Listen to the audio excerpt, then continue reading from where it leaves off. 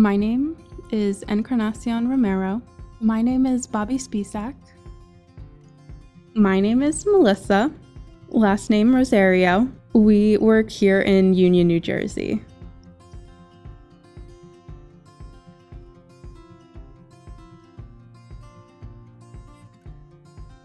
The sense of pride that we get from some of our disabled partners, but even just as a whole, I do think it's life-changing. A lot of communication with a deaf partner is 100% visual. They pay attention to everything that they see. When you can see that there's togetherness and trying to work together to solve the problem, so long as they can see me and I can see them, clearly it's the same concept as an interpreter.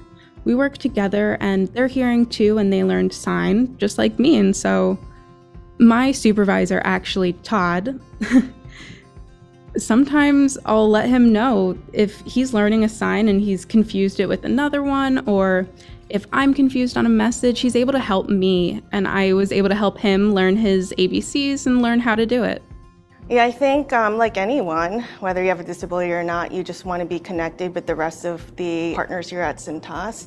So I think when us as leaders really try to empathize with the employee or the partner and get to know their language, it makes them feel very special. A lot of our partners, because of our culture, they want to do what's best to make sure that they maximize their potential together. And to do so, they've got to learn their language.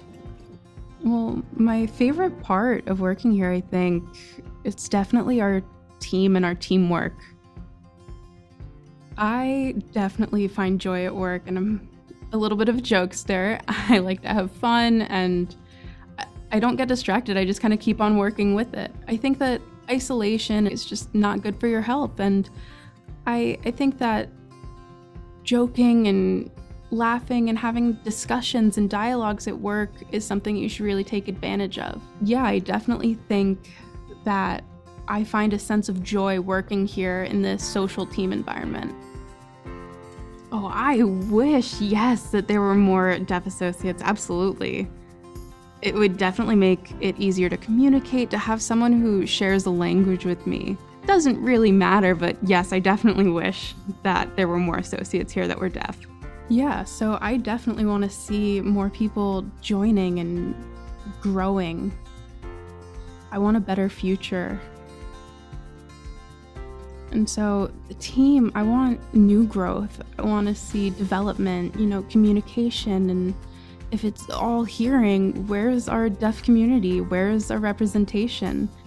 So I want to definitely see more growth, and I want the two communities to be matched. I don't want there to be a big difference between deaf and hearing associates. My goal is to have that deaf community in the company and the business grow, and I think that growth is going to improve the company and our work here.